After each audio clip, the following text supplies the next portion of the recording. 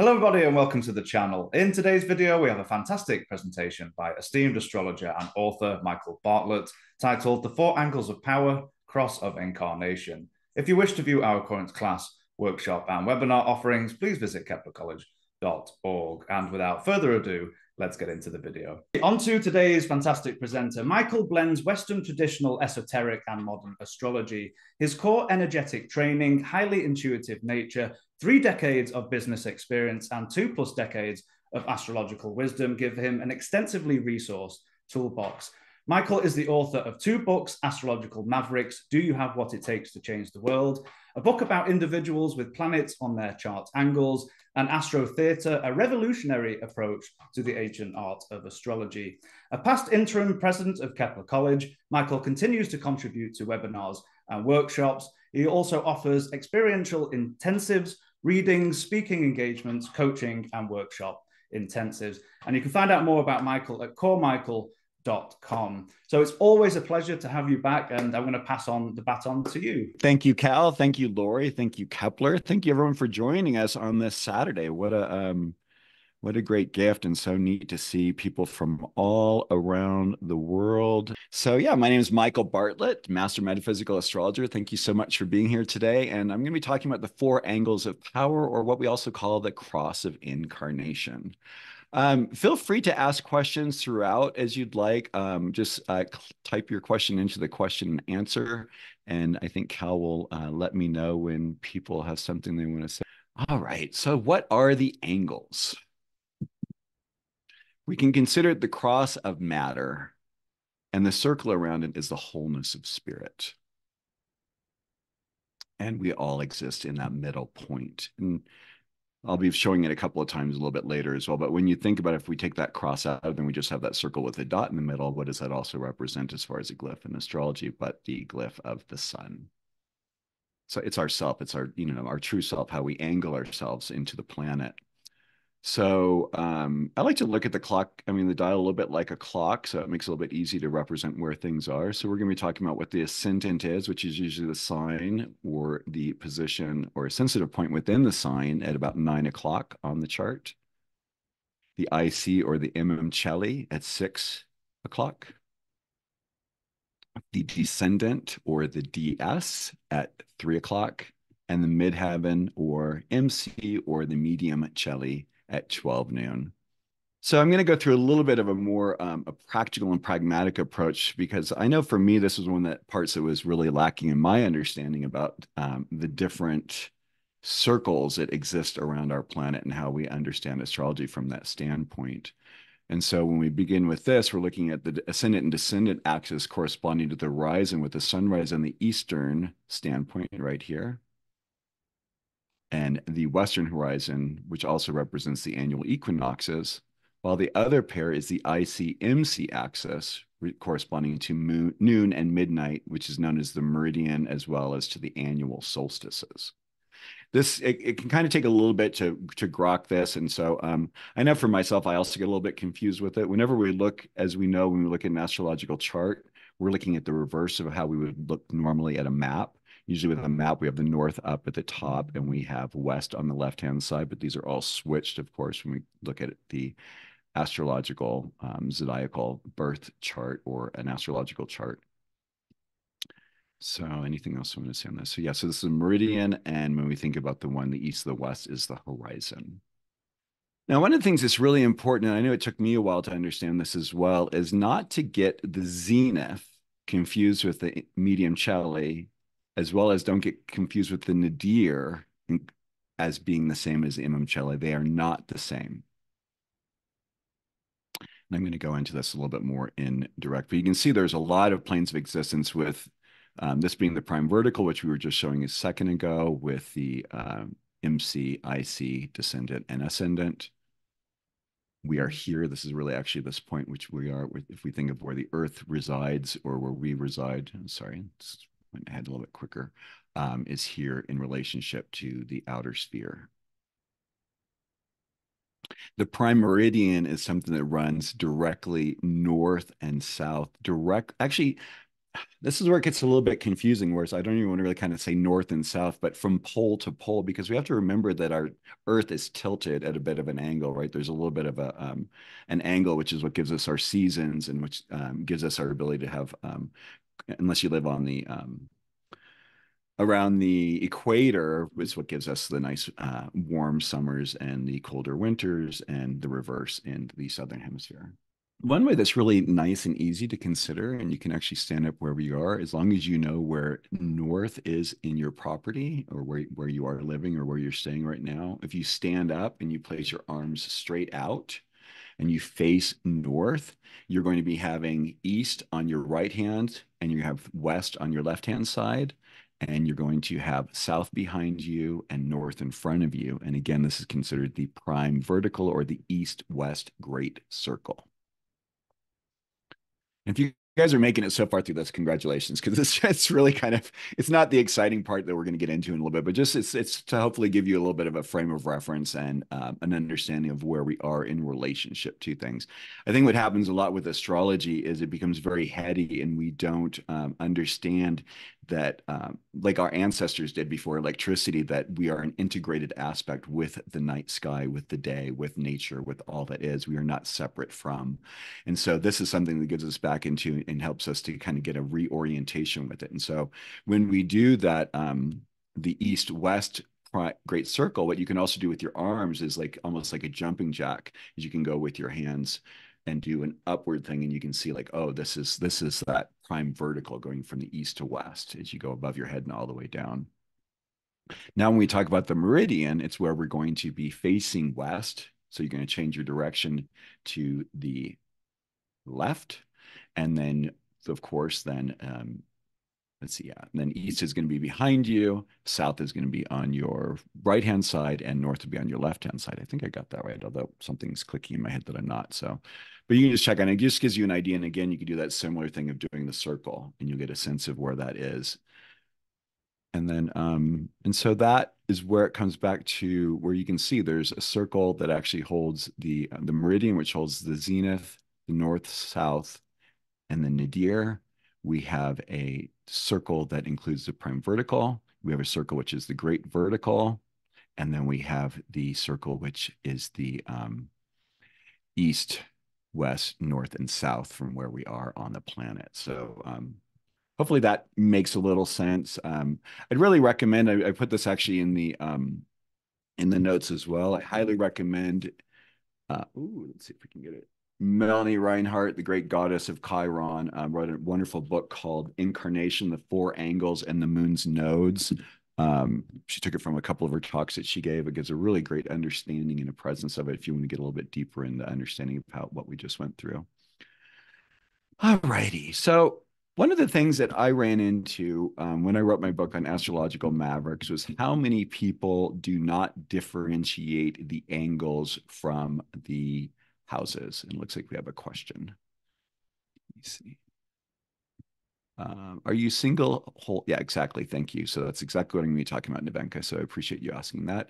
I personally use whole sign houses, but the point that I'm making here is that the angles are not related to the houses, except for the ways in which certain house systems began their house system. Placidus Koch and numerous others, the ascendant is the beginning of the first house.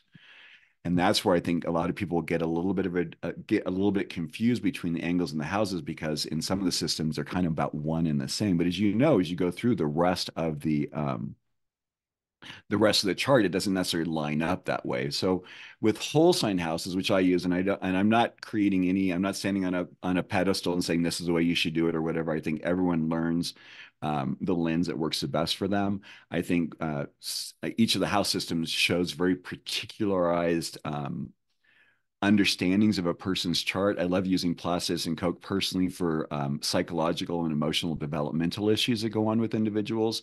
But I like whole sign houses for a little bit more of a holistic aspect. And so then in whole sign houses, it's really simply a sensitive point within the sign. So this is what I was just saying a second ago. So you can use it however you wish, but I just really need you to know that if there's nothing else you walk away from the talk today, is that you understand first and foremost that Zenith and the MC are not the same, that Nadir and Icy are not the same, and that the angles and the houses are not the same thing. Okay, those like if that's the only thing you come away from this talk today, I'm really happy, but I hope you come away with a lot more than that. And as far as I've seen, I mean, I think there's something like 28 different house systems that go on. Everything that I've seen, the angles remain the same regardless of the house system. So this is something that doesn't change no matter what. We're always going to see them roughly in that arrangement. I know, like when I do the whole sign system, whole sign chart, and I put up, which I'll be doing in a little bit, a lot of people get confused because they're like, wow, that ascendant, I'm used to seeing that ascendant at exactly at 9 o'clock. But instead, it's actually just a little bit off, down, a little bit above, or a little bit below, depending on how the placement is and how it shows up. Looks like we have another question. Please see the author and the book you recommend, please. Yeah, actually, I have a slide at the very end for it, Sandra, that actually has that, but I'm happy to say it again. Melanie Reinhart, MELANIEREINHART. She also wrote an exquisite book on Chiron and also on the other, she also has a couple other ones on the centaurs. All righty. So how I like to think about it is, well, we're going to be really kind of deep diving each of it, so I'm going to let it kind of unfold. Let's see, another question. You're just saying, let's see, when you say MC is not zenith, zenith of what? Just not zenith of the chart, or also zenith of the earth? Zenith of the earth. Yes, exactly. That's a really good question, Rachel. And that was the point with it. So if we go back to, let's see, we go back to that screen, we can see that, and actually even because when we think of the Earth being at a bit of an angle, yes, it's really the highest point in relationship to the planet itself. Whereas the MC, because we usually think about the MC as being like high noon, it's just as far as the relationship, as far as how the Earth is tilted in that sense. So when we talk about the ascendant, it's vibrating at the frequency of what we project of ourselves for all to see, including ourselves. Oh, we got a few questions now. Okay. Yes, they are tuning forks in the slide. Yes, thank you. And it's in a question, when I registered, will that be seen? You're going to need to type in here under the Q&A, Ileana, sorry, if that's okay. Oh, Lori's going to answer. Okay, perfect. Yeah. So yeah, these are tuning forks because I really see each of the angles as being a vibratory system that is operating and acting as a means of either electrically sending out pulses, if it's a masculine sign or a negative sign, as we talk about in astrology, or drawing to it through magnetic pulses, as in the feminine signs or the positive signs.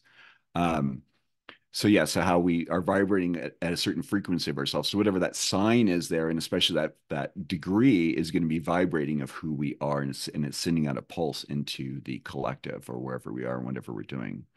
The IC is vibrating at the frequency of our inner self. The descendant is vibrating at the frequency of what we project onto other, right? Our viewpoint of other. It isn't necessarily I mean, usually it is what we end up drawing to ourselves because it is what we're projecting out into the environment. So that's the frequency that we're putting out there as far as like looking for someone. For whole sign, are you using 0 degrees for all houses? No, that doesn't even play into that, Jane. So I'm not sure what you're saying. So what we're talking about right now are the angles. Yeah. Yeah, perfect. Yeah, let's do that, Heather. Let's save that to the end because I think it does disrupt it a little bit. So Jane, if you can hold on to your question in the end and everyone else, that'd be really great because then I can get kind of through it a little bit and then we can do it. I know there's a lot of it. And again, feel free to email me at michael@coremichael.com. If for some reason you don't get your question answered during the talk, I'm happy to talk about it afterwards. And then the MC, of course, is then vibrating at the frequency of what our path projects out to the world. These are not necessarily conscious projections of our energies. These are a series of unconscious energies. These are the frequencies of the sign that is near those angles or that the angles reside in, as well as if there are any planets that are going to be heightening that as well. So another way to look at it is we think of this as sunrise here at the eastern horizon where that ascendant is. And you can see that here we're talking about, here's the whole sign of Virgo. This is that sunrise is happening while it's in Virgo. So this is where the ascendant is. This whole sign, how I look at it, is the first house, but you can also look at it from the first house going forward, depending on your sign system. But again, we're not worrying about house systems here. We're really simply looking at what the angles are. And I know it's really, I think because we've anchored some of our house systems to the angles, I think it's really hard for people to understand that they are actually doing two separate things. The beginning of the first house and the ascendant are two separate things, except for in certain house systems. Maybe that's a clearer way to say that. So for a day birth, we're always going to see that sun above the horizon somewhere here. The horizon is the sunrise to sunset line. So it's going to be somewhere around there. This is going to be what we call a day birth. Automatically, when you look at a person's chart, you can be able to tell that person was born during the day.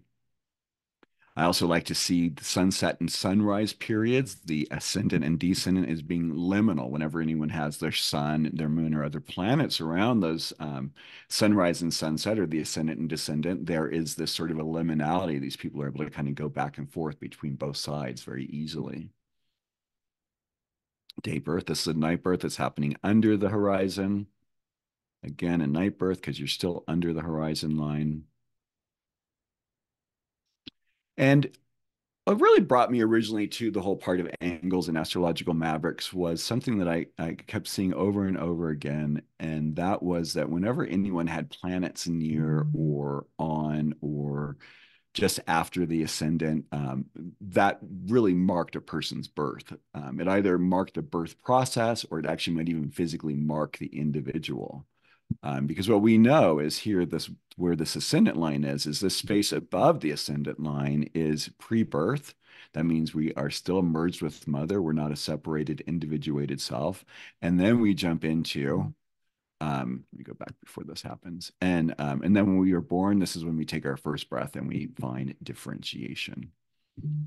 The zodiac goes in a clockwise direction when we're looking at the chart, and the planets go in a counterclockwise direction. And we're getting a lot of, yes, okay, so we answered that, Nina.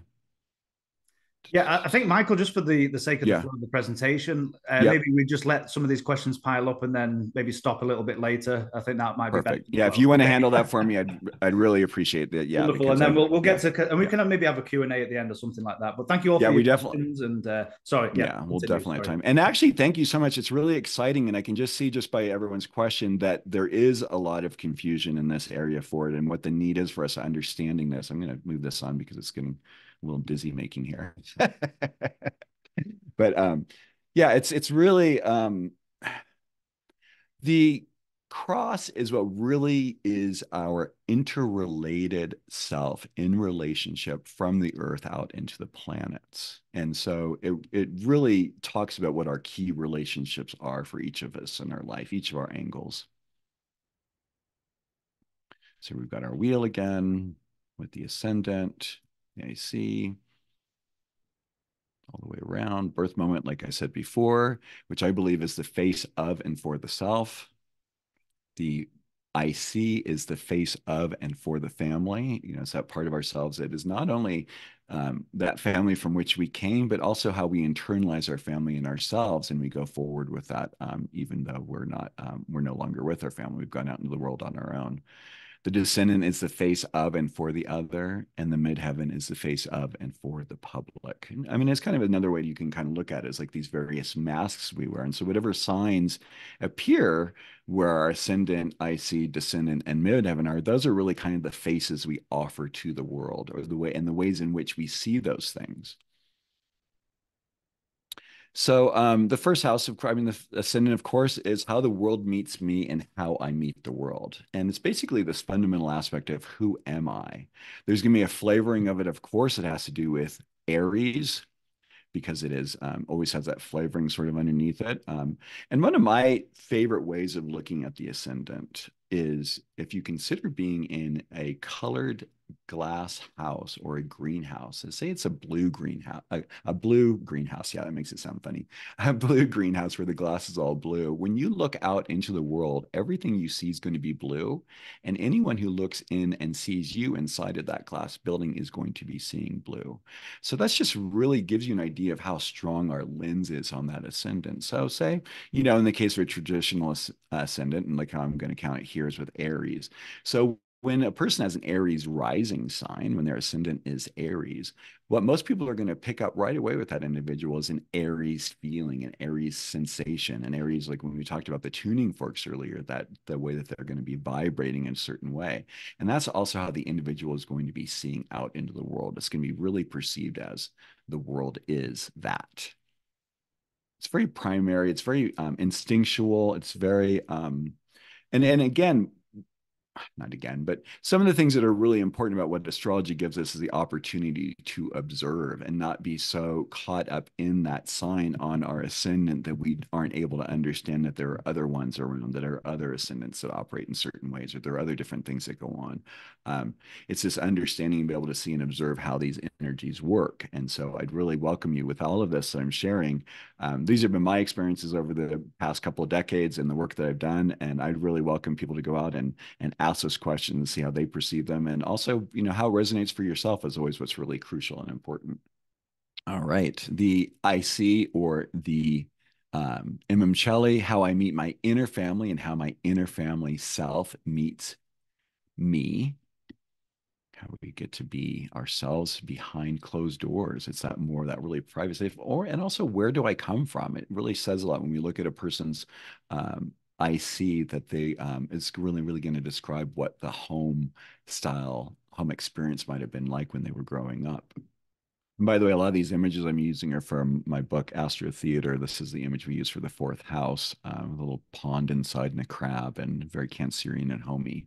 So that really kind of that sense of where we kind of go back and we are our own private selves there in that IC realm. The descendant is how I meet other and how other meets me. Or who am I in relationship to you?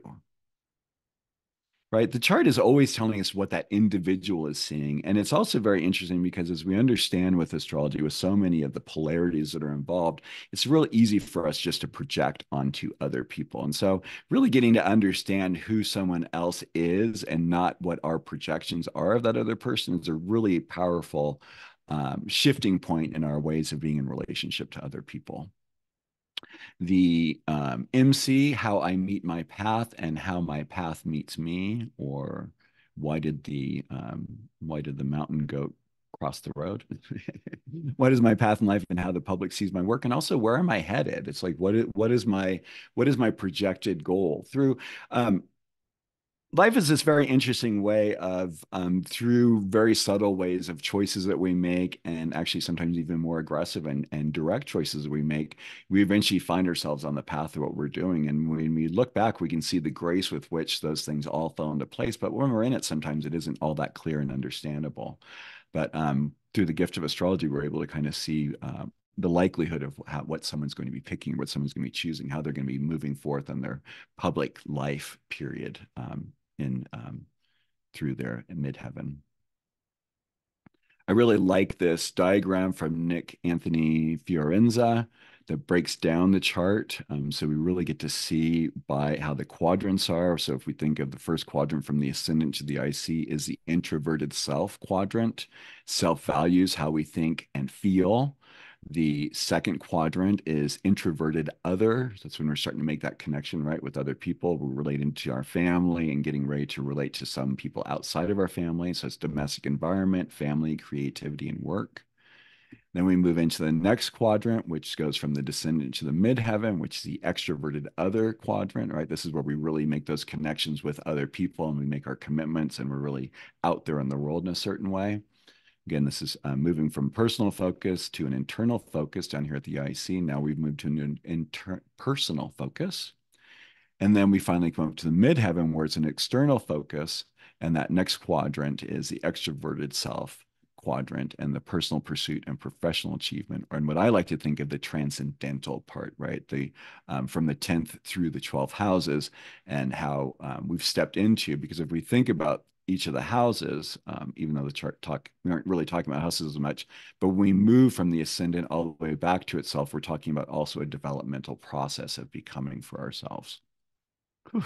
Yeah, and again, here's the sun. So it's really understanding that, we are here at that center part. And another wonderful aspect about astrology is to teach us about integration, synthesis, and cohesiveness. And so, depending on how sophisticated one's chart is and everything and how things play out, sometimes it takes us a little bit of time to be on the planet working with our energies and being able to understand how to integrate these in a beautiful way. So I like to see it as like, it's the act of becoming.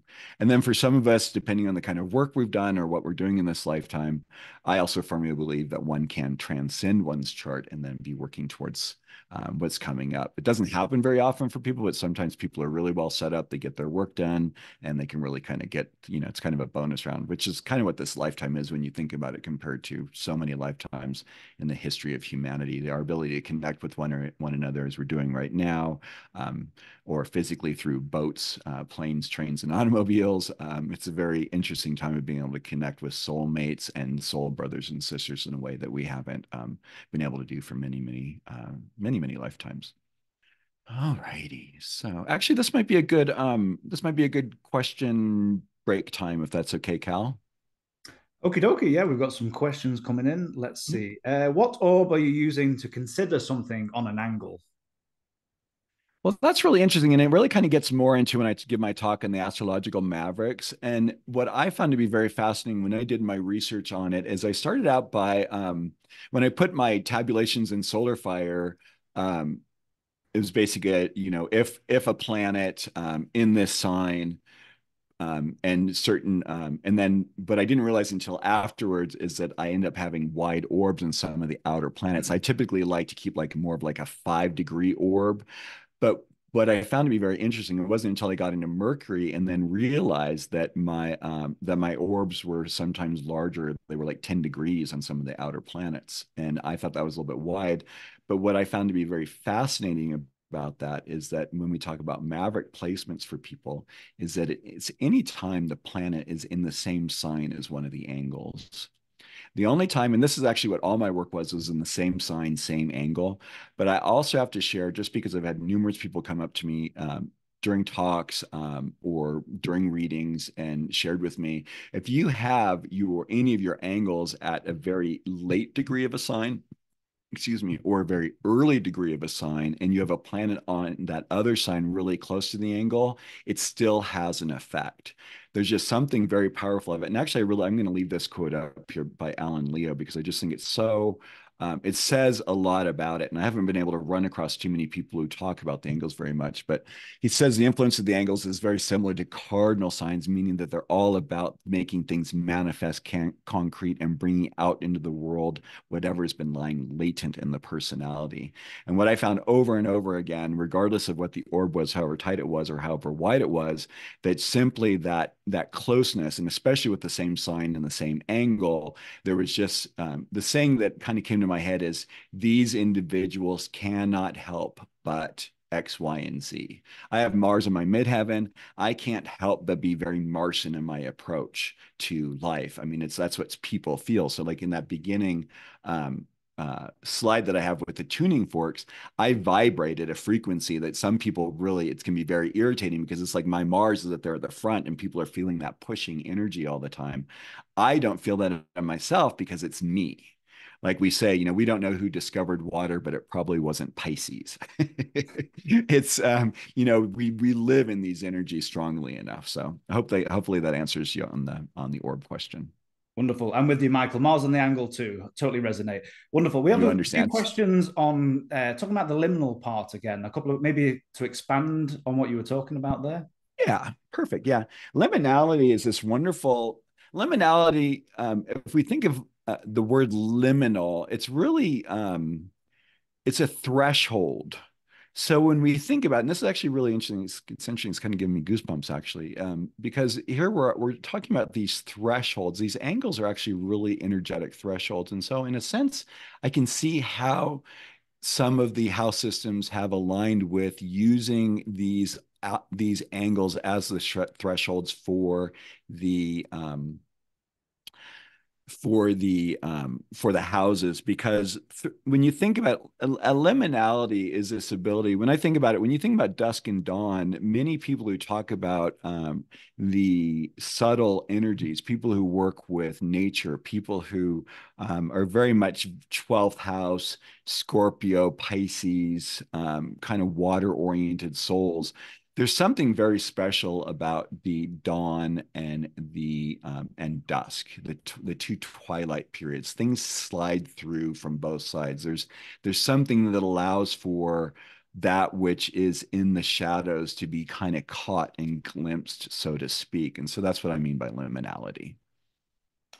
Wonderful, fantastic. I think we can carry on now. And I forgot to say at the beginning of the presentation, please refrain from using your own natal chart information. If you want to ask more general questions, that's great as well. But that's probably better for a workshop. So I think that's great. Yeah, I think or a reading. we can Yeah. rock and roll and continue. Yeah, or a reading. This is actually, I really love working with people. I offer readings on Maverick placement because what happens is with people, when people have powerful planets on the angles, it really has to do with what the relationships are with other planets, to see how powerful it's getting presented, and also ways to, I don't want to say tame it, because I really don't like the idea of it thinking that it needs to be tamed. One of the powerful aspects about it is that this is really untamed energy, and very instinctual in a sort of way, because of the powerfulness of the personal aspect of the angles being involved. And so I like to work with people and really empower them to for what their particular placement is, and work with that. So okay.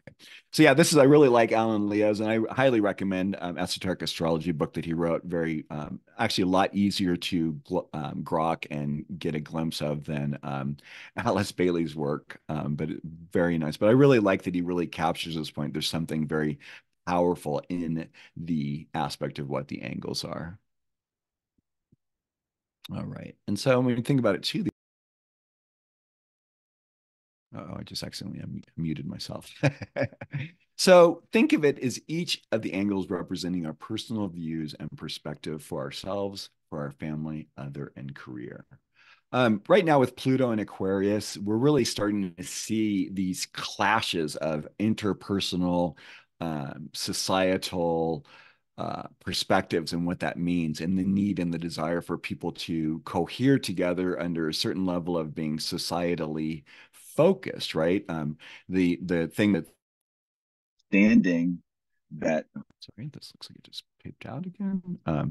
That the understanding of how the specialness of the self is also of how the self, that everyone else is also special, and how all of us as special beings then make up a collective, and what we can do from that standpoint. But it's just really it's really good to understand that basically these 4 points, the ascendant, IC, descendant, and MC, just really represent our kind of a framework, our like antenna out in the world, with those 4 signs that each of us bear on those, and how we then perceive and receive information, and interact with people. So when you think about it, I really like to think of it as a lens, like I talked about earlier on, with that ascendant being like the color of the greenhouse, and that how that affects it. Um, and it really makes sense when we meet different people, and some people we can meet and we can immediately have a distaste for or a reaction to, because we might have our IC information, who we are as an IC, down at the bottom of the chart, and wanting to be a little bit more private, may be a lot more sensitive when we meet someone who's a lot more gregarious and a lot more strong-willed in that place, and how that then affects us, and doesn't allow for us to feel as safe as we want to at that spot. And it can explain, sometimes with interpersonal reactions, why we can just sometimes, just by the mere presence of certain people, we can actually just feel unsafe because of what might be vibrating. Again, go back to that tuning fork thinking, sending out that energy. So the angles make these signs, and in their point or planets there and personal to each of us. I believe it really gives us a very, what's the right way to say? We it's almost like that, and especially because when you think about it, conjunctions are a new birth. They are also almost like a Siamese twin. There's a conjoined energy about it. And so when we have these planets on any of our angles, it's literally like we're carrying forth that planet of expression out into the atmosphere, as well as the sign itself and any point. So, like if we have our north node there, our south node there, if we have Black Lilith, or if we have our daemon, although usually the daemons don't end up going that far north on the chart, north and south, or on the angles, they're a little bit in between. So along with the nodes, they show us our relationship to both the personal and collective. So we'll get into some chart action here. One of the people who kind of inspired me when I did my Astrological Mavericks book was Michel Gauquelin, who approached astrology from the standpoint of being a skeptic. So he went and he decided to access these 25,000 individuals in the Europeans listing of who's who and did all of their birth charts and saw what their careers were to see kind of what was playing out. And like Cal and I with our Mars, our strong Mars placements, the Mars on the midheaven tended to show that there was something that usually track star, or not track stars, but sports stars, people who really kind of go out and go and have this certain kind of a particularized way of doing and interacting in the world. He found that there was a higher than normal statistical relevance. So, meaning that it was happening more than statistically would allow for it. And he went on to write several books on astrology, and between him and his wife, Francoise, to learn and to further understand it and see it. So, very interesting way, and very interesting because, oh, darn it, I thought I had my little loopies there. And we can see with him, he has Jupiter conjunct his midheaven just 3 degrees away in the sign of Taurus. He also has Mercury conjunct his IC in Scorpio. And Francoise said that he was a bit of a medieval tyrant and not that easy to live with. And you can kind of see that, right? When you think of Jupiter and Taurus, that kind of demand for so much, in a sense, that nothing is too much to ask for, in a sense. And then that Mercury and Scorpio down below in the 4th house. And what was he? Was a phenomenal researcher, right? That Mercury and Scorpio gave him kind of steroids in the ability to research and find out about this. According to my friend Erin Sullivan, who just passed away in December, blessings to her soul. She knew Francoise and Michel very well, and she said that actually a lot of his work actually was Francois' work. So unfortunately, we're talking about a time back then when men were still a little more in the front than women, and so he got a little bit more of the respect from it. Something that not many people do know, and it's very interesting. And one of the things that I found about this in my work with the Mavericks, especially when it came to Mars on the midheaven, which I have as well. There have been people who there have been blows to the head. People die from blunt force trauma to the head a lot of times. So sometimes these can be, as we know, when it comes to astrology, unfortunately, very quite literal in the way they represent themselves. Michel Gauquelin, which I don't know if it's much of a public record, but he actually did commit suicide. He's got Jupiter in Taurus. He did it privately. He told all of his friends he would be somewhere else. So everyone thought he was with someone else. And by the time they figured it out, it had been something like a week or longer when they found his body. So it was really, really unfortunate. Sorry, I don't, my Scorpio moon, I apologize. I can get a little dark and moody at times. Samuel Reynolds, the brilliant Sam Reynolds, who lives now here in Santa Fe, which is great. One of the other astrologers who I've seen talk about this, and he says, angularity gives singularity. And I love the simplicity of that line because it really does. There's just a way in which these planets then get highly presented when they're near that. So Sam is a maverick who come to astrology again, kind of like Michel Gauquelin, where he came as a skeptic, but now has not only remained interested, but is also a world-renowned astrological teacher, speaker, advocate, and mentor. And he has Jupiter conjunct his descendant in Virgo. Brilliant human being. All righty. Da, da, da, da. So when I went and wrote this, what I did, just so you guys kind of know, kind of what kind of resources are out there and what's available, because it is really fascinating for me. All of a sudden I got this idea. I was talking with I worked with an astrologer here in Santa Fe named Tom Brady, who not the football star, but he I learned from him as far as like with these plants and everything. Like he had Saturn on his ascendant. At birth, he was taken away from his mother, put in an incubator. So it really brought me up with this idea right off the bat that there was something going on with the angles. And I saw placements that happened a lot more with the ascendant and the midheaven, and then was realizing that, wow, why isn't there much going on with the descendant and the IC? Well, what I found out was that there are people that have that, and I'll be showing some examples in a little bit that are just as powerful in there. So there is really this inability to hide this energy, I would say.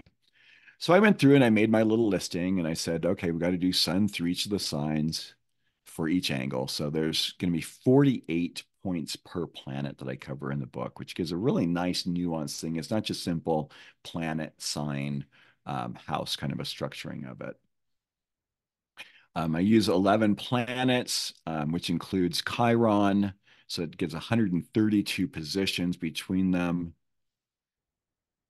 between the signs and the planets. And then what I did is I went into, as I said earlier, I went into Solar Fire. I did a search for people based on each of the placements. So I would do if Sun in Aries, if Aries Ascendant, and I think there was maybe even a third one that I had to ask. And then it would just give me these sets of names. And my idea was that we should know that any of the individuals that would come up, that their name would be synonymous with these planets on that angle. And as I'm going to show in a couple of moments, it's really kind of mind-blowing, as only astrology can be, as you know. So it gives a total of 528 placements, oftentimes with 2 to 12 archetypal examples per sign. I mean, per placement. But what I need to say, of course, is that prior to 1940 here in the States, and I'm not sure what it is in different countries, but prior to that time, the birth time was not necessarily recorded. And because of this, the birth time, what's required in order to know your angles is the birth time, birthplace, and birth date. And these 3 points give us an exactitude of how then that ascendant is lined up, because that's what it really is affecting whatever that's whatever's rising on the eastern horizon at the time of our birth is technically that which is flavoring that. So before 1942, I don't have as many exactness. It really gets into this placement of people who either were nobles or were wealthy or had some other reason for having it. So when we get to the outer planets such as Neptune and Pluto, and even with Uranus, actually, you notice it a little bit more. There's more blank spaces when we get into Pluto, just because I don't have the anecdotal information. So then what I would do after that is I would go in and I would put in this person's information into Google or one of the search engines on the web, and I would look for quotes. Obituaries were really wonderful. If they were an actor or an actress, some of the roles they've played, and if they were a singer or musician, what some of their songs were. And then usually those also just completely lined up with the presence of what these alignments were as well. So I'll get into some examples now, which are really fun. One of my favorite ones, and what I think is really powerful and important to understand, is that these are, I keep using powerful, right? That's that's the title of the talk today, because they really are powerful placements. If a person isn't getting the right sort of reflection from their family and from their society, there are ways in which the energies are not going to be healthily expressed, right? So here's an example of it. On the right here, we have Richard Carpenter. On the left, we have Ted Bundy. Richard Carpenter of the Carpenters, for those of you who remember those songs back from the, love is never having to say you're sorry kind of days of the 70s. Some of the songs he wrote was I Won't Last a Day, Without You, Hurting Each Other, and Yesterday Once More. And it's kind of funny when you read them all together. I Won't Last a Day Without You, Hurting Each Other, Yesterday Once More. But those are all actually individual songs. This is a quote by Ted Bundy. I'm the most cold-hearted son of a bitch you'll ever meet. We serial killers are your sons. We are your husbands. We are everywhere, and there will be more of your children dead tomorrow.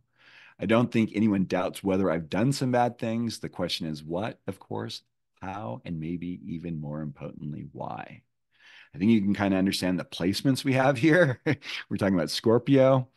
Richard has a stellium in Scorpio with Venus, Mercury, Mars, and Jupiter. It's quite a strong force of nature, so to speak, there.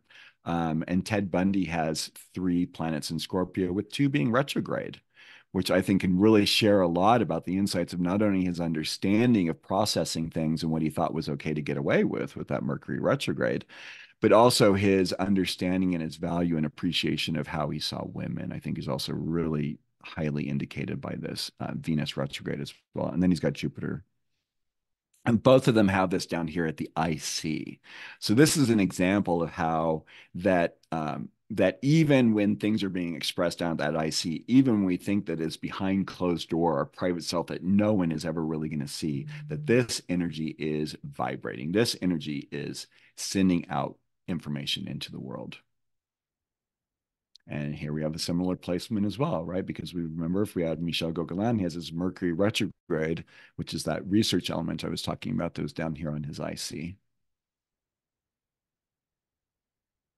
The other ones that are interesting that have kind of placements of this IC too are O.J. Simpson. I think O.J. Simpson and Elton John both have, I believe, Jupiter conjunct their IC in Scorpio. And for those of you who like movies, I really like movies because sometimes they really encapsulate these images in such a powerful way. But in Rocket Man, there's this scene when Elton starts becoming famous, and there's this interesting montage where he kind of rolls into a Rolls Royce, and he's offered cocaine and sex and drugs and all kinds of stuff. And it's like, to me, that was just like the perfect, like, what do I want to call it? Mosaic of what what Jupiter and Scorpio on the IC would be about, you know. And the man's still alive, and he's quite a testament as a human being.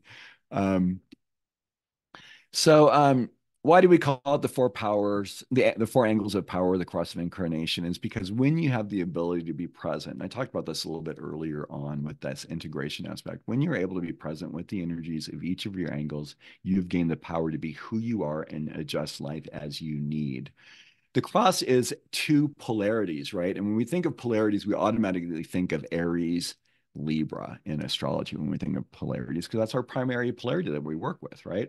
And the most important thing I think that is to understand about the Aries, Libra, or any polarity is not to be, if we think of Aries as being, say, absolute white and Libra being absolute black, coloring wise, the goal isn't to understand what absolute white and absolute black are, but to absolutely understand the gradation of gray from the lightest shade of white to the darkest shade of white, and from the lightest shade of black to the darkest shade of black, and being able to access whatever that point is we need along the continuum as we need it to be able to respond to life in an appropriate manner. Now, of course, in this space, I'm not even talking about whether someone has fixed angles, whether they have cardinal angles, or whether they have mutable angles. It's just simply that sense of being able to reside in the middle of ourselves. It's very much like a meditative practice when we think about it, sitting at the center of ourselves and allowing the information, these tuning forks, to give us information and to send out information. And as we grow into ourselves and we feel more comfortable in who we are, that takes some time to do, or stepping away from family dynamics or relationship dynamics that have prevented us from really understanding who we are. Anything that allows, that's why I think meditation is such a crucial role. Walking out in nature, whatever it is it gives you that feeds you is really important for getting to understand who you are in relationship to life. Getting you back into contact with yourself is really crucial. All right. So in esoteric astrology, we call the cross of incarnation, it shows 3 levels of human development. I also teach esoteric astrology just as an aside and work with it.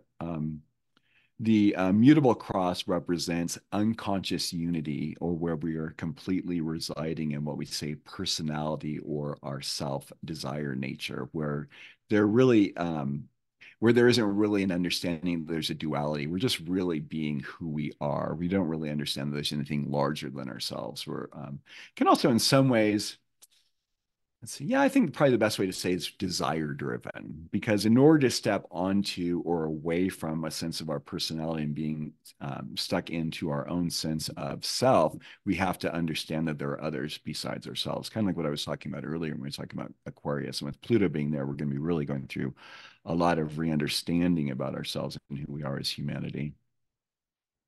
The second cross is going to be the fixed cross, which is the conscious duality, which is understanding the um, going from initials to advanced stages of consciousness of personality and soul relationship, understanding that we are a soul having a physical experience, that we're kind of in this meat suit, so to speak, that there's something larger in us that is connected to something greater that allows for the understanding of synchronicity, being in the right place at the right time, which when Carl Jung started working on his theory of synchronicity, what he loved about astrology, and he did charts on every single one of his clients, was understanding that astrology showed the closest representation of how synchronicity works. So it's where we really understand and begin to make conscious the idea of duality, right? Understanding that there is a me and there is the greater we, and that we're all connected. Something that I talked about a little bit earlier on was this separation of ourselves from the sense of nature, from the night sky, from the understanding of how we are in relationship on the earth with nature and the planet and the stars. This is then we step into this conscious duality. I would probably say the vast majority of you all here are somewhere in this conscious duality aspect of the fixed cross, because you understand that there's something a little bit more. Otherwise, you wouldn't be looking at a system like astrology that gives an understanding of the organizational ways in which humanity expresses itself throughout time and space. And conscious unity is when we step into this place of the cardinal cross, where the soul is completely centered and it holds the duality within the greater understanding of oneness. I would think that many of us in this room have it, can have maybe an inkling of what that may be like. Some of us in this room maybe even have that ability and are able to be in it. But when we're in this place of conscious unity, we no longer forget who we are. I believe that sin, S-I-N, is what most of the religions talk about, is when you think about it in Latin and a lot of the Latin and a lot of Latin languages, sin just means without, and without is forgetfulness. It's when we forget who we are. And the Maya of being in this physical body with the amount of energy that we get bombarded by on a daily basis makes it sometimes challenging to remember who we are in the middle of this, who's observing, who's experiencing, who is in relationship to what's going on in life. And this is really probably 1% of the population of humans who really are able to sit in this place of conscious unity 100% of the time. I mean, we're talking Dalai Lama. Some of these monks are just sitting in that place of where they're able to just sit in the center of all that is and not be disturbed ever. Really powerful placement to be. The other thing that plays in when we talk about the angles and what I love about it, I really highly recommend, if you don't have a membership with astro.com, you can have free, you can pay for a membership on that. But when you think about back to those earlier images I showed with the different circles that are going on, there's also a way in which each of us has a map for who we are on the planet. I know Kepler has some really phenomenal classes for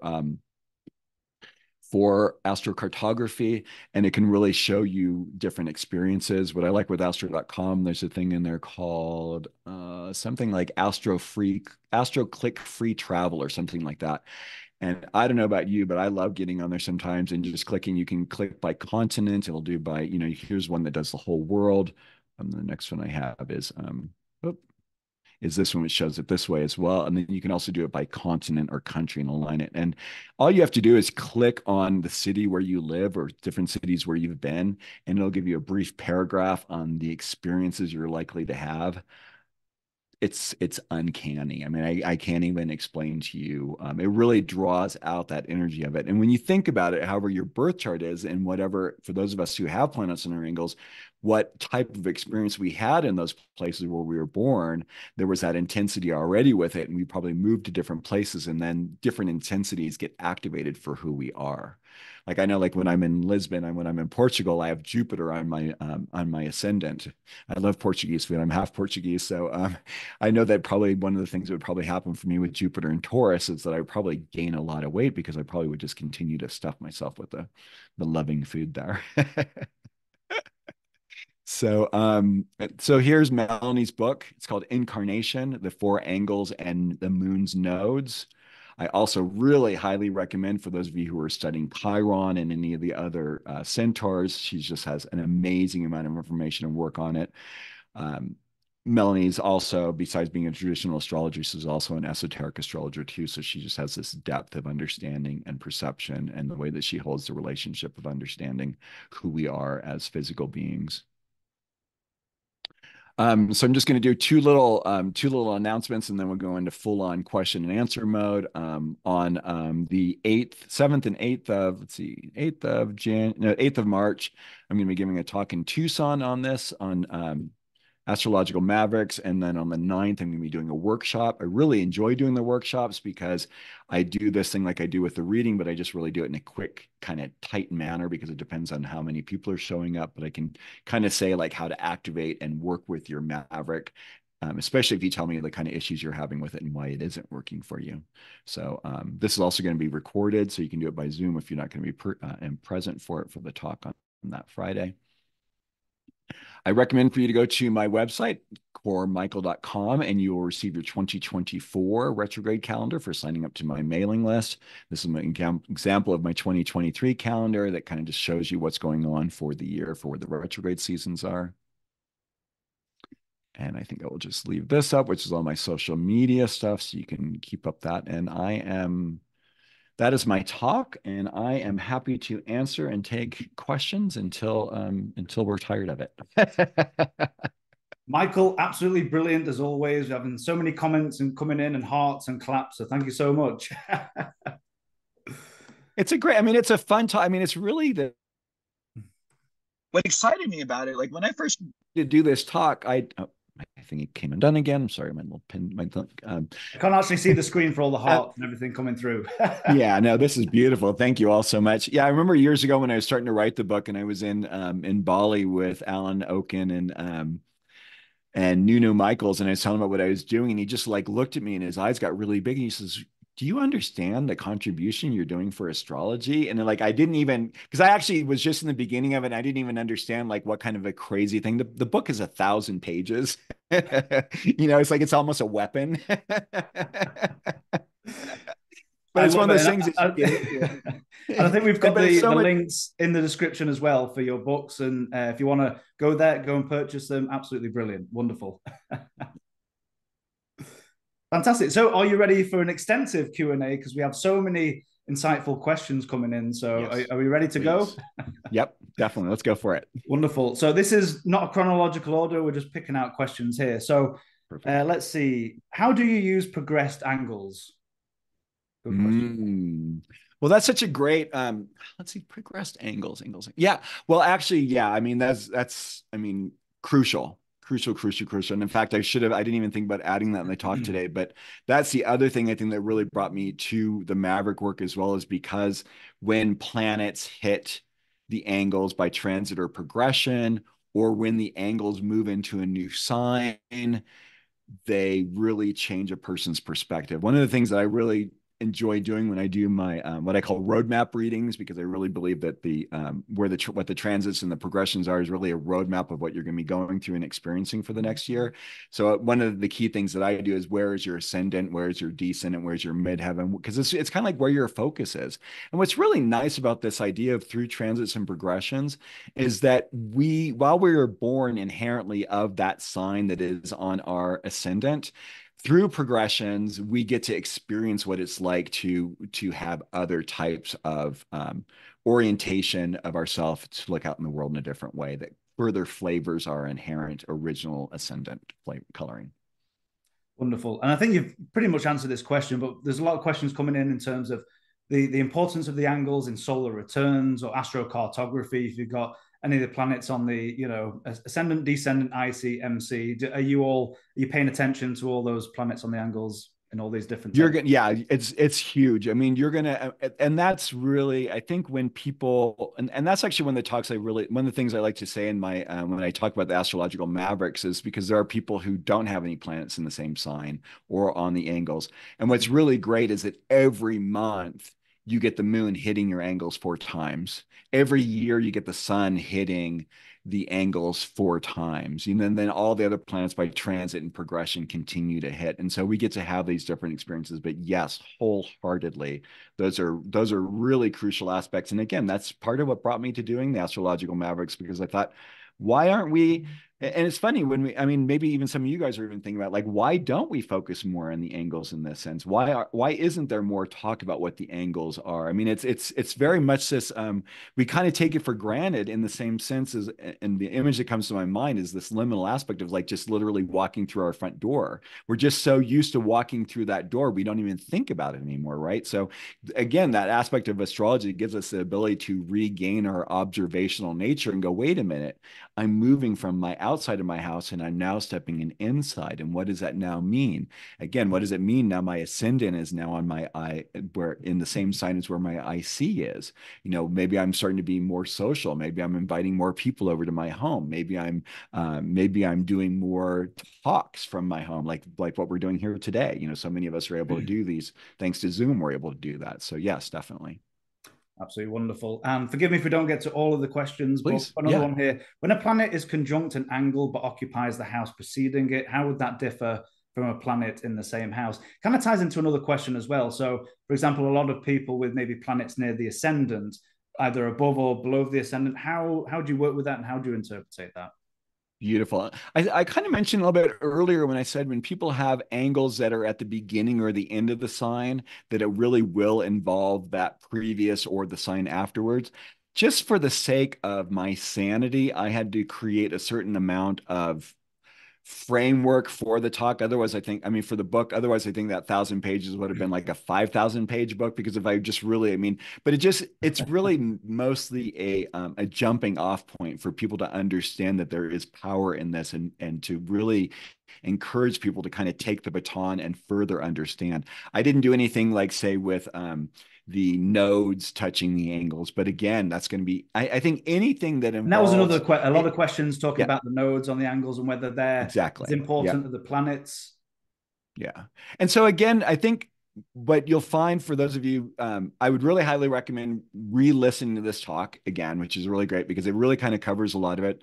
The book kind of covers it, which you can get electronically as well as physically, because electronically it's a lot less expensive and it doesn't take, unless you got Hermione's her all and everything bag where you can just carry things around with you like that. It's a little bit easier, the electronic version, but yeah, take it off and then look at it and see, for those of you who have a node there, for those of you who have, the other asteroids besides Chiron there. I mean, whatever you have there is going to, again, what I talked about today, what our angles are, is those are our personal points in relationship to those signs. So anything around those points are going to be really highly personal and highly relatable to you.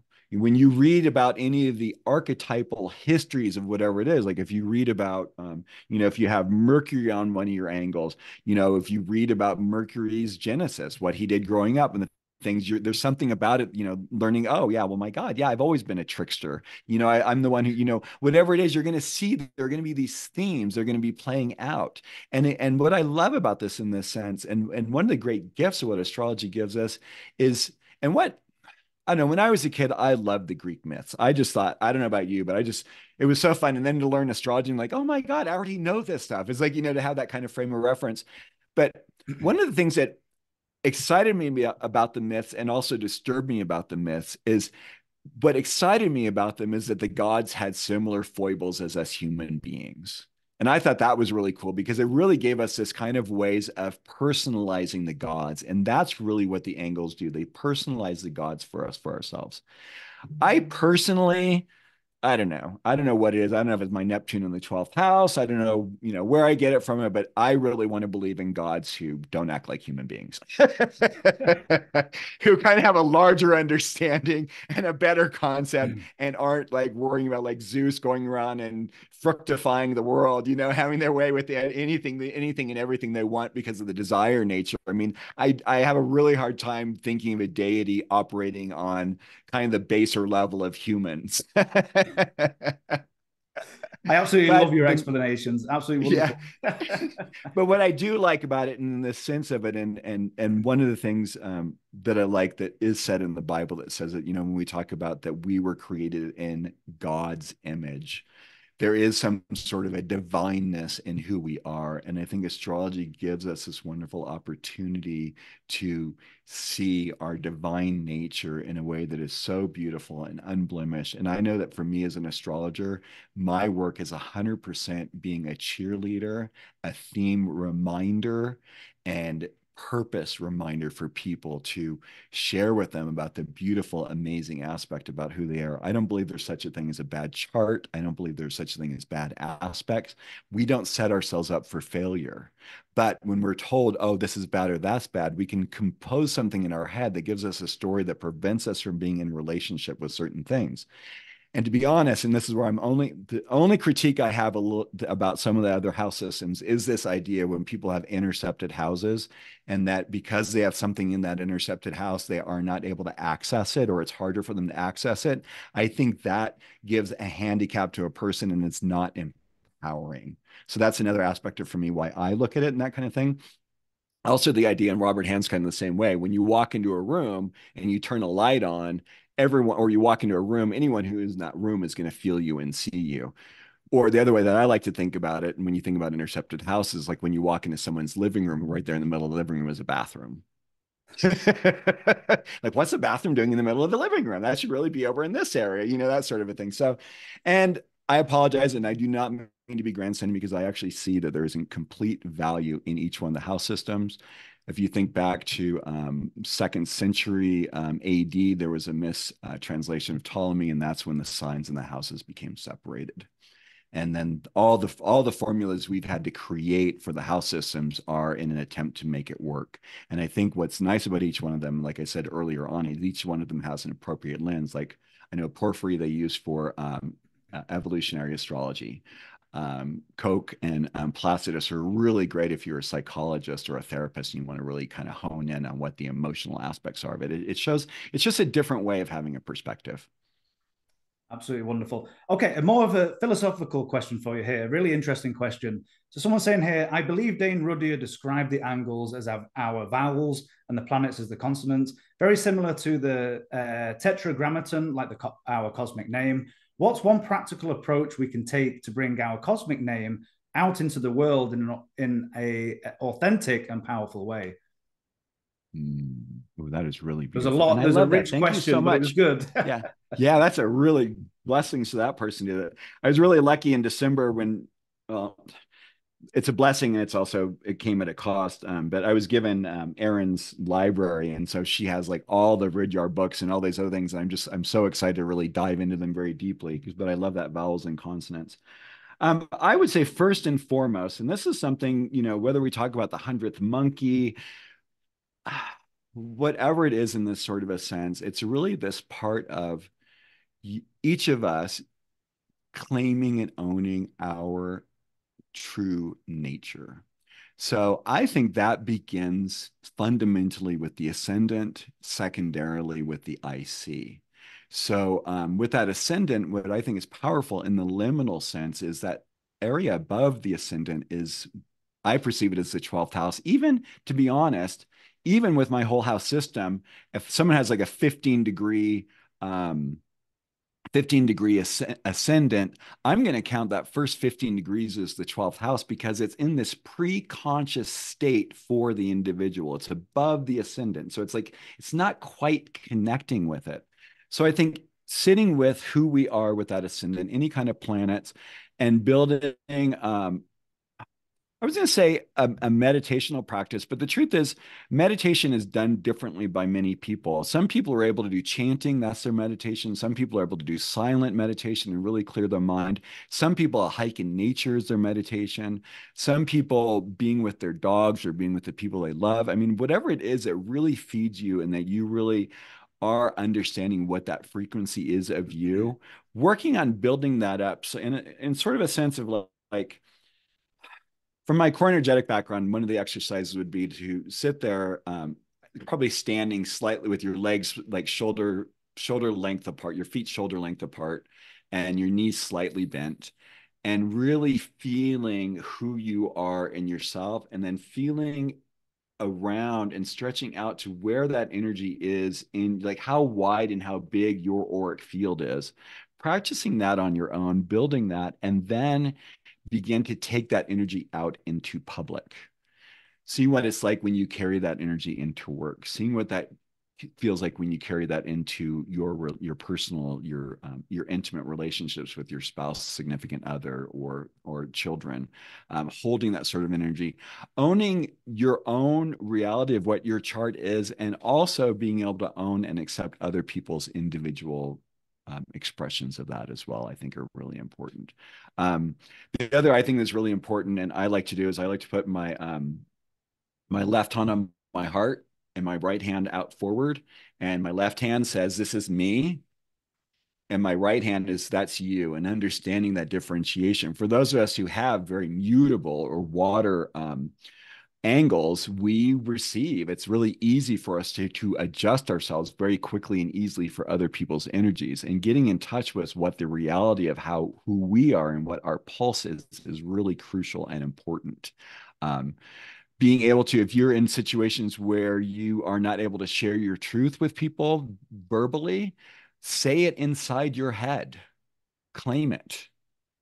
I think is really important. If you know, it might be someone, you know, maybe it's a parent who doesn't really ever want to hear you, doesn't ever want to really see who you really are. If you don't have to acquiesce and give it over to them, you can just say, "I don't agree with you," on the inside of your head. Like when a prime example for me is whenever the commercial comes on and says, "Hey, this is cold and flu season, cold and tick season, cold and flu season," and I immediately tell myself, "No, not for me." It's really claiming who we are, empowering ourselves for what our truth is, and finding, especially when it comes to interacting in interpersonal relationships, is how do we hold what our truth is for ourselves and not negate what another person's truth is. Again, going back, you know, here, my image here with Aquarius here, this is Aquarius moon, you know, with Pluto in Aquarius right now, the ideology that's happening. I mean, we're seeing it in at Gaza and for between the Palestinians and the Israeli. We have to step out of this ideology. We have to be able to go like, "Oh, it's okay, you're different. It's okay that, you know, that we have many similarities. I mean, all of us here on the planet have way more in common with one another than we don't." And I think that's the stuff that's going to really be coming forward, especially as the climate change happens, and we're going to need to find some way to be in better community with one another, because the only way we're going to make it out is together. So that's my short answer for that philosophical question. And a beautiful answer as well. Thank you so much.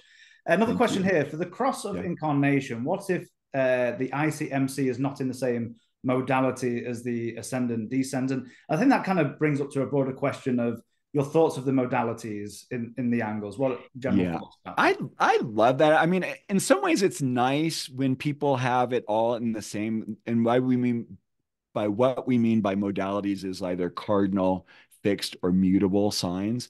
But there are times where you might have your ascendant descendant as mutable, and then you might have your MC and your IC is either fixed or mutable. I think I said that right. But they aren't necessarily going to be the same. And I think that just gives us an ability to adjust ourselves. It's kind of like, I mean, one of the other things that's really fascinating about astrology is it helps us to understand the koans of who we are. I mean, like one of my great koans, for those of you born in 1990, is how does Uranus conjunct Neptune in Capricorn work? It's these things of like these, where we have these absolute, understandings of things being in a certain way, but then there is like, like a Uranus, like where you have Uranus and it's squaring Saturn. You're like, okay, well, every time I want to create structure, something screws it all up, but you're an Aquarian, so you understand how to work with those energies. I think it just helps us it's the series of different paints and how we need to work with them. And as we know, it's this ability to further integrate, synthesize, and cohere this amazing width and depth of wisdom that is astrology and being able to incorporate it. And I think that's why, one of the beautiful parts of it. And yeah, you can take a book and you can read a class, take a class or read a book and you can call yourself an astrologer. But the truth is, the longer you're in it, the more you study it, the more you do, the more you understand the nuances, how they feed with it, and as well as understanding what happens when people have these sorts of placements. And having been able to understand that and be able to have a frame of reference is really good because our books have ideas and set things in them. Sometimes they end up being really spot on, but for the vast majority of people, we all use our colors in different ways. And so it's really about stepping into the place of being whatever that energy is of with that person. And I think for those of you who have two different sorts of angles, it just gives you the ability to plan your life in that sort of a way. So like if you have a fixed midheaven IC, then you're probably gonna have a little bit more of a structured home life and work life. And if you have mutable ascendant descendant, then you're probably gonna be a little bit more wilder in your relationships with yourself and people. Absolutely wonderful. It's quite interesting in the questions we've got here. There's more questions about the descendant and the IC, which I think is the least commonly explained or known about. So another question here, in contrast to the descendant from a psychological point, do you think the IC shows what we really expect or need from others, since this is where we received our first nurturing or lack of it? Beautiful, beautiful question. Yeah, in fact, that's one of the things I do talk about in my Mavericks talk is that, we talk about the ascendant and the midheaven all the time. And descendant comes up, of course, because we use that kind of as a frame of reference about being what our relationship is going to be like, right? But the IC is this very fascinating, we really, like I said earlier on, we really don't expect there to be much activity going on it. But then, as you saw with the example that I had for Richard Carpenter and Ted Bundy and Michel Gauquelin and O.J. Simpson and Elton John, that IC really plays it out. And we have to understand, yeah, whatever that fourth house, whatever is that IC is, there's an aspect of programming and an aspect of familiarity, right? So there's that ways in which that is our family, and we might want to go out in the world and recreate our family, especially if we have some strong planets there. And then when we can realize like, oh, wait, I did the family thing already. I can like step out of that. But it's always going to be an informing I like one of the ways that Aaron Sullivan said something one time, and I thought it was very fascinating. And when we think about it, the moon is the first planet that does a full transit in 28 days and the quickest progression throughout the signs as well. No, because that takes longer. That takes 27 years. No, yeah, well, it's quicker than other things. But in that sense, it's that moon going through and it's making those relationships with it. So when it's hitting that fourth house, that's that early stuff. And that's the earliest programming. So that it's almost like that first time of the record being laid, like back at the way vinyl would be, kind of made. It's like that first track of that moon going through its cycle, that first 28 days of life is basically setting the theme for how that is. And it does have that resonance on with the fourth house because of Cancer, because of the inherent Cancer aspect of them being ruled by the moon down there too. So yeah, I would always say that as well. Wonderful. Trying to reword some of these common questions here. What would you say in terms of synastry in those that with two people maybe have planets that heavily on the angles? Do they kind of attract each other or repel? I mean, what are your thoughts in terms of the dynamics between people? I Relationship. really love that because actually that was one of the things that I found with my research on the Mavericks is that birds of a feather flock together. One of the things that I think about people who have planets in the angles is there is just a level of intensity, and people who don't have it feel it and can be very intimidated by it. So those of you who do have planets in the same sign as your angles, chances are your other friends also have angular planets as well. And one of the examples, I mean, like again, like I said earlier, I have a Scorpio moon. So one of those things that, Scorpios always get told, and I'm a night birth, is that you're so intense. And so what's really great is when you get older, what's really nice to realize is when someone uses those kind of code words like that, which is in some ways demeaning or gaslighting, what they're kind of telling you is that they're really not your peeps. And it might be one of those where I kind of call it, our lives are really about having friendships that are about concentric circles, the inner circle.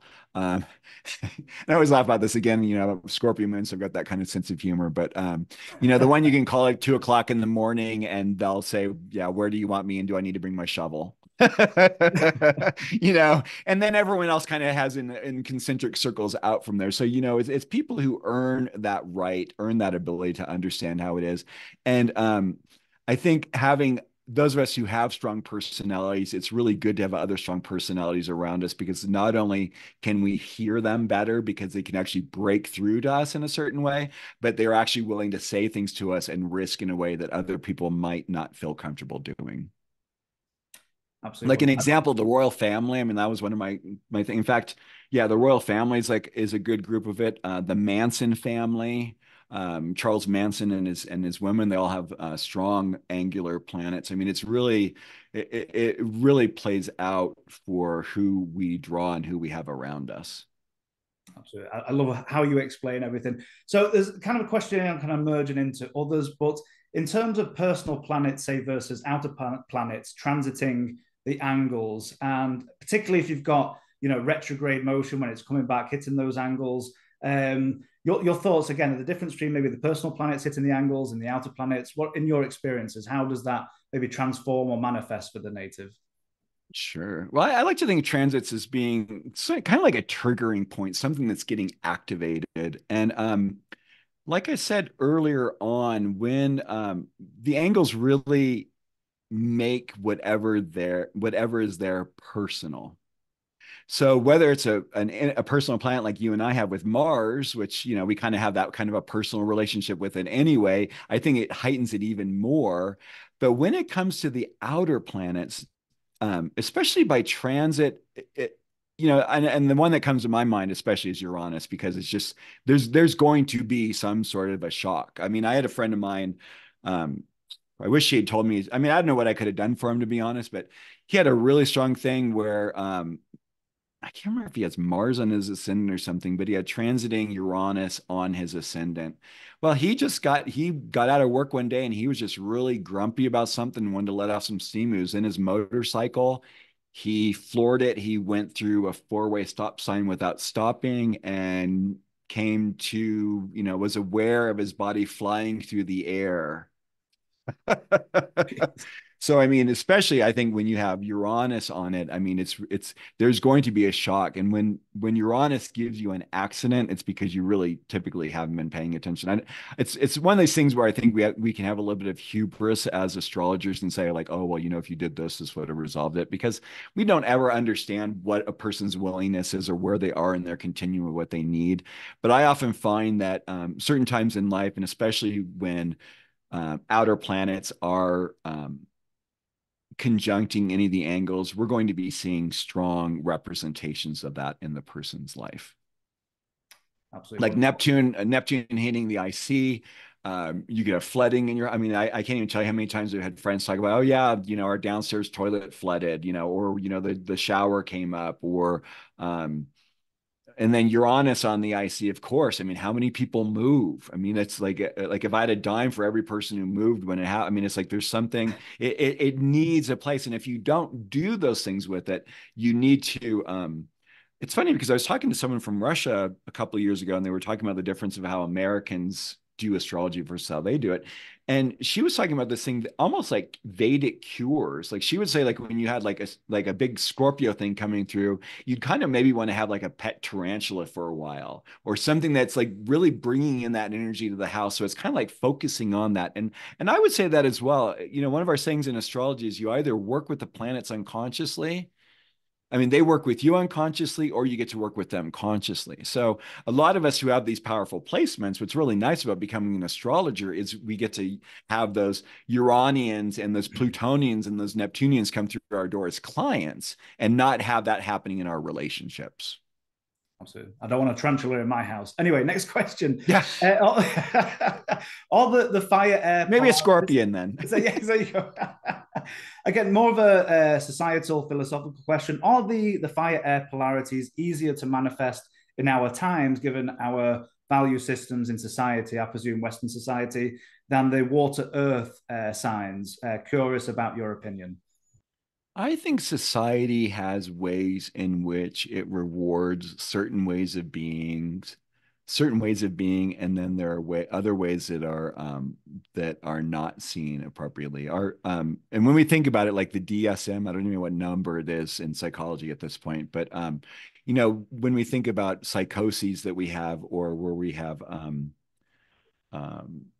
these chronic God, my mind's completely blanking on the word for it because I don't like the idea of it. It's this idea of labeling people's name and staying in it. It's this opportunity to be able to see that we are greater than that.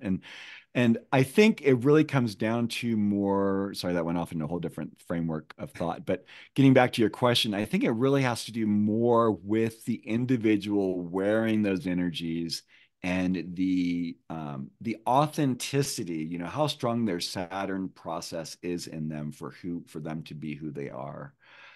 Astrology shows us if we were to line up every single person in line from the moment of, you know, each of us from the moment of our birth, we get to see the expression of the universe. And so that's why I really think every single one of us, it's so crucial for us to be our own archetype. We are a holistic archetype made up of a sum of innumerable other archetypes. And astrology helps us to understand that. And so I think the water and the earth, because they're magnetic, there's a way that they can hold themselves together in a way that is really easy. But we've now moved into the great mutation, thanks to Jupiter and Saturn now in the air signs. So I think this physicality is going to be stepping away a little bit. But I also think because of more of the preponderance of the air and fire, that the need for the earth and the water people is going to be even greater. I have like 85 planets in Earth. So, and you know, in astrology, those of us with Earth are really rare because, you know, usually if people are lucky, they usually have a planet in Earth, and it often ends up being Chiron, which already tells you kind of like what the position of what Earth is in a person's chart. But I think it's again, it's that aspect of practice. I know for me, it was really important for me going and doing the core energetics, which is basically this understanding of the integration of our soul and our body together, as well as the importance of grounding here on planet Earth. And I think a lot of astrological ideas can become very airy and very ungrounded. And, you know, however we can do these things, that's why it's kind of fun in the beginning to start with kind of an orientation of where we are on the planet for what the grand vertical and the grand circle are, to be able to give us an orientation of who we are in relationship to time and space. And so, again, I think it just behooves each of us to do our work. You know, it's that 100th monkey stuff. You know, all of us, thank you all for taking the time today. Thank you all. Bless you all for the luxury that you have in your life, that you have the time to be able to set aside, to be able to read this, watch this, to study astrology, to bring understanding. Understanding is what's going to save us as humanity. And to be honest, every single one of the elements is necessary in that regard. Absolutely beautiful response. So, Michael, thank you so much for an extensive Q&A. Absolutely amazing. And again, such a beautiful presentation. Thank you everyone for tuning in today, all around the world, different time zones. We absolutely love our worldwide community. And just to reiterate, we'll have this replay on our YouTube channel in the next couple of days. I'm thinking probably Monday, noon Eastern, around that time. But yeah, around that time anyway. So thank you all so much for tuning in, and absolutely brilliant questions today. And I apologize we didn't get to everybody's questions, but thank you all so much again. And thank you, Michael. Yeah, and feel free, anyone who wants to, email me if you have a question and feel like it got to. I also do Maverick readings. Thank you all for the loves and the hearts and the stuff. Just thank you all. What a beautiful, beautiful gift to be here with you today. Just there's so many coming through. Blessings. I can't even see the screen anymore. I can't see the writing. Wonderful. Beautiful. Well, thank you, everybody. And like I say, go to the YouTube channel. You can check that out in the replay in the next few days.